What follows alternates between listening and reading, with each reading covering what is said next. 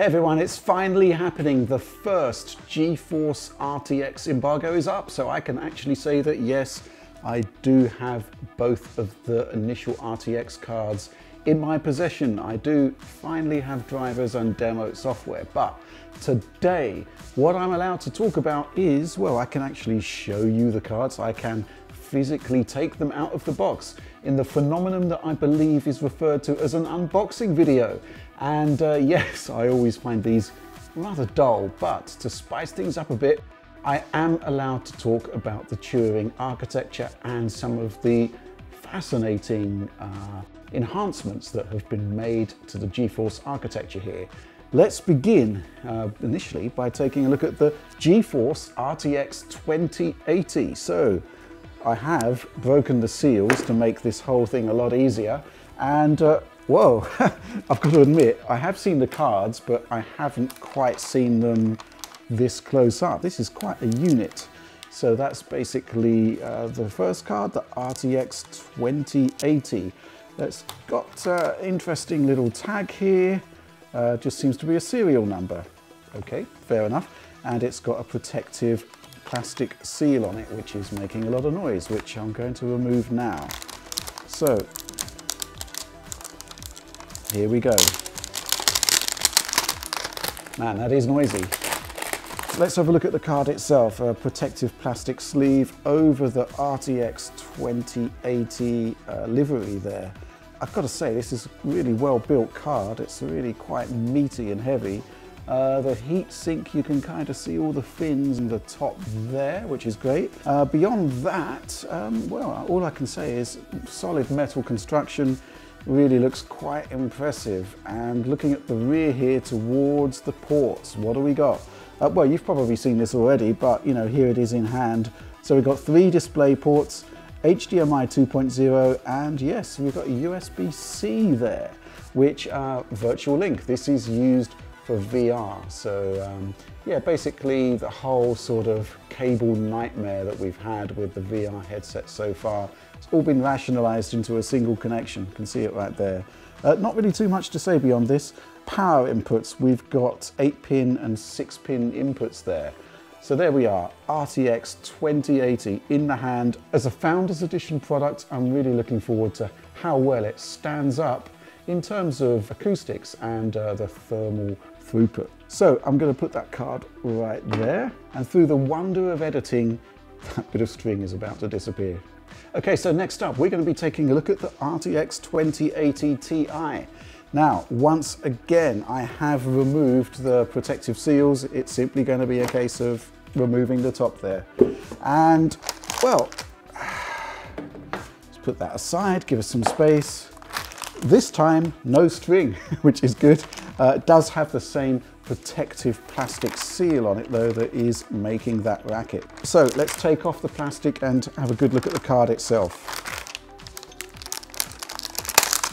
So it is indeed an RTX 2080 Ti, and I have to admit that in terms of configuration versus the 2080 here, it's actually very, very similar. It looks as though it's the same basic design. So what do we got?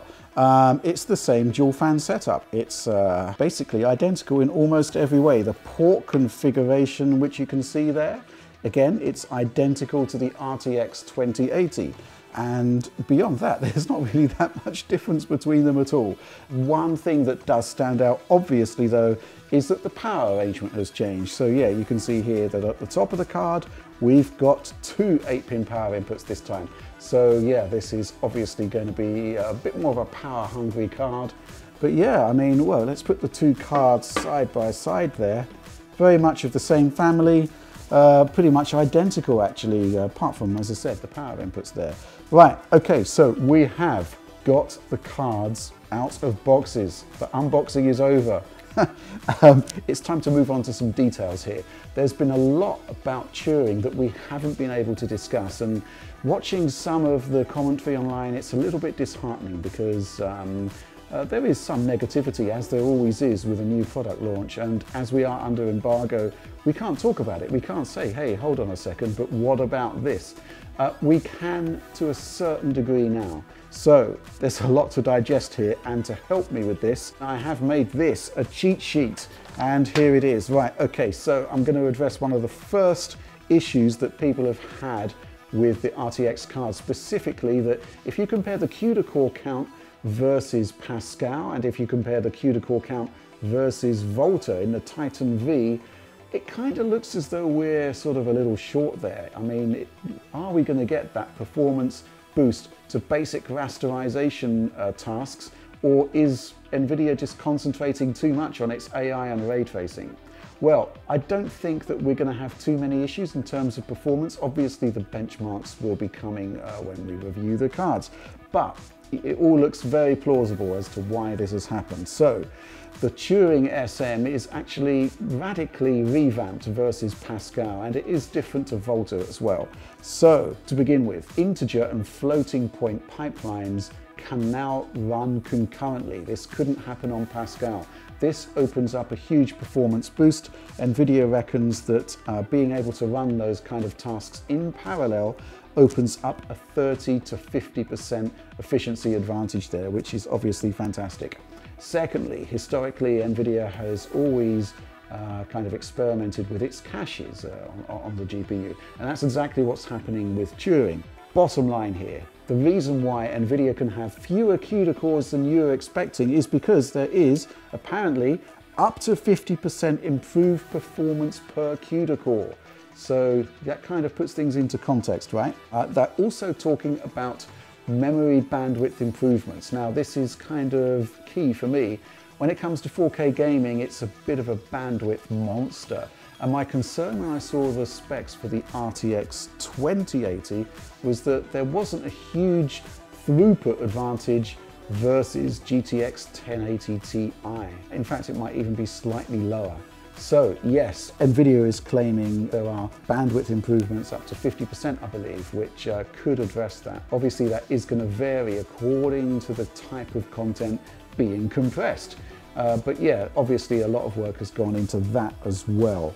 A couple of things I do want to talk about. First of all, DLSS. So this is the most profound use of the tensor cores that we shall see in the short term. What's it doing? Okay, so you've probably seen these demonstrations where a low resolution image has been blown up into a high resolution image, and the extra detail has been inferred. So we don't actually have any of that original detail in the image, but basically the deep learning algorithm has access to a big bunch of imagery that it's seen in the past, and it can kind of think, hey, this looks familiar, I'm going to extrapolate out the detail there. So here's how I think DLSS works. Imagine a lower resolution image, which is then put through that kind of super scaling technology. And what you end up with at the end is an image that looks similar to a TAA presentation. I mean, TAA, temporal anti-aliasing, it's in a bunch of games at the moment. It's pretty much going to become the standard there. And so the aim with DLSS is essentially to render at a lower resolution and then use deep learning algorithms to extrapolate out the detail. Is it going to work? We should have some demos of that in our review. I'm kind of optimistic based on what I saw at Gamescom, and the performance boost, well, they had, basically double the performance there between GTX 1080 Ti towards RTX 2080 Ti. So, in theory, the performance boost here is extremely profound. If you can't tell the difference visually, if the quality holds up, you're not only getting the architectural improvements versus Pascal, you're also getting the advantages of DLSS on top. So I think this is hugely exciting. I can't wait to see what's going on there, just to see how well it holds up. Okay, so next up, let's talk about ray tracing.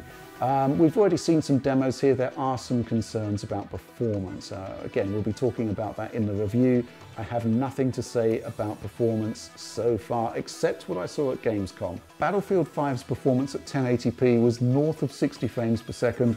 It was low at 1440p, and it didn't quite work at all at 4K. But here's the thing. DICE only had access to final hardware for just 2 weeks. So yeah, we've got to look at this as a kind of first generation effort. And we've got to remember, first of all, how profoundly difficult the task of ray tracing is, that we're getting any kind of real-time result at all. But secondly, developers need time to bed in with the hardware. And I think that we're going to see some fantastic stuff there. And I think we are, as my colleague Alex says, looking at the beginning of a new rendering paradigm there. RTX is basically a new tool that's been given to developers that they're just getting to grips with in the here and now. I'm predicting great things for this in the future. Okay, so let's move on. There's so much to Turing that we have to cover here. So where do we begin? Mesh shading. Okay, so I have made notes on this one. Essentially, we're going to get a massive CPU boost here, in theory, because this new technique called mesh shading basically allows the GPU to do things like LOD calculations, object culling, tasks which are typically done on the CPU. And this can now be done on the GPU. So yeah, typically there is like a draw call per object, which is massively CPU intensive. If you've pushed up the extended draw distance in, say, GTA 5 or Watch Dogs 2, basically you're asking your GPU to push out massive levels of detail and stuff that you're not likely to see. So yeah, basically mesh shading rationalizes that entire LOD process. Everything is refined to a draw call per object list. We saw an asteroid demo here. I only have a screenshot, but essentially this was handling LODs on the fly. It was quite impressive to behold. Okay, so another technology I'm really looking forward to seeing developers embrace, variable rate shading. So if you think back to Shadow Warrior 2, that had this fascinating technique where the edges of the screen were actually rendered at a lower resolution to the focal point, and this gave a pretty big performance win. Variable rate shading can actually sort of split things into 16 pixel blocks and allocate shading resources basically according to how important it is to the visual makeup of the game.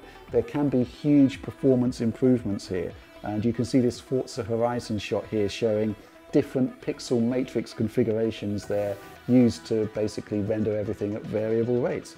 Pretty impressive. I also saw a Wolfenstein 2 demo which used techniques called content adaptive shading, motion adaptive shading. So content adaptive shading basically allocates GPU resources according to, I guess, the significance of it in the scene. Pretty impressive stuff.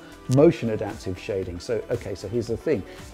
When pixels are in motion, the actual clarity of them, especially in games heavy in motion blur like Wolfenstein 2, the clarity of them obviously reduces. So, why are we, essentially rendering them at massive levels of detail there if we can get away with a lower precision effect there?